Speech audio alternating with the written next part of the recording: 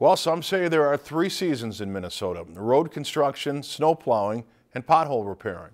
Josh Peterson hit the streets with MnDOT and shows us what goes into filling those roadway craters. It's a common sight this time of year.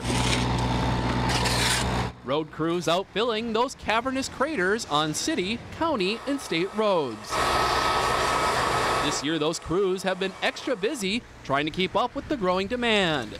The roller coaster weather conditions of this past winter and spring have made it extra challenging to stay on top of all the potholes. So really in the spring, it's about pothole management as well as plowing. Like for instance, we got a snowstorm coming up. So we've got guys out there fixing potholes right now and preparing for the snowstorm here as well.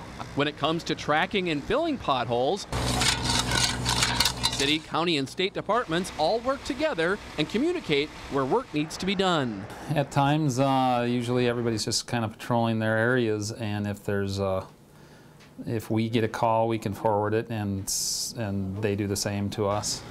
But no one knows the hot spots on the roadways more than the people who plow them. Steve Bidker is one of MnDOT's many plow drivers who is out fixing potholes when the conditions are right.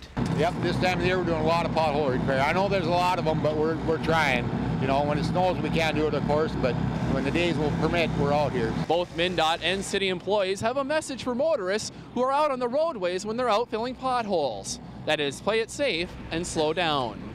Safety first, you know, watch out for the guys out here if you would.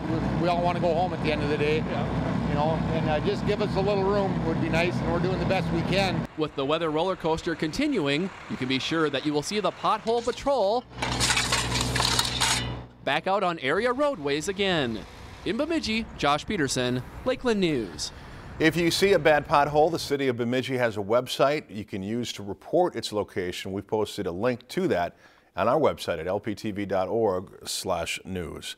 If you enjoyed this segment of Lakeland News, please consider making a tax-deductible contribution to Lakeland PBS.